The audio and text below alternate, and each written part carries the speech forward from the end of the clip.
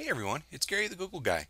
I thought I'd give you another heads up on a new update that's just been added to Google Drive through Google Chrome. What you can do is you can now get notifications via your Google Chrome browser if someone ever wants to request access to files or folders and that kind of thing. And the first time that you come into it, when those are enabled in your domain, you will see a message probably pop up in the lower left corner of your screen, and it will just say, hey, there's some notifications you can turn on, and it will give you an option to turn it on from there. If you don't get that, or if you dismiss that and you want to get back to it, if you would like to turn on notifications via your Google Chrome browser and through Google Drive, here's how you do it. Upper right hand corner, you'll go to the gear icon in Google Drive, go to Settings.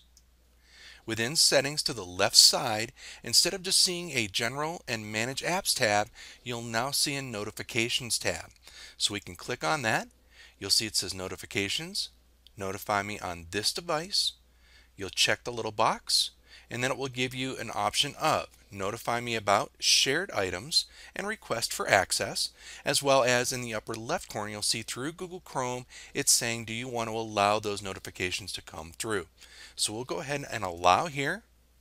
We do want to see those notifications for both of these items, and then we'll click on Done.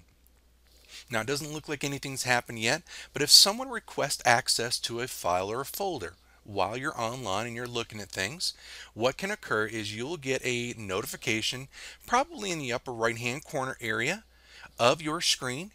So in this area up at the very top, and it will let you know when people are requesting access to those shared files and items so that you get that quick heads up so that you can respond fairly quickly in that time. You'll notice in the lower right hand corner of the screen is actually where mine has popped up. I can see Gary has requested access to this practice presentation. So now I can click on that notification. It will take me to that file. Now I can go right into my shared options, and now I can see Gary's asking for access here, and then I can quickly make sure whatever type of access I want to give. So that's a really cool piece that's been added to Google Drive and through Google Chrome to be able to utilize that different notification piece if you would like. All right, everyone, have a great rest of your day.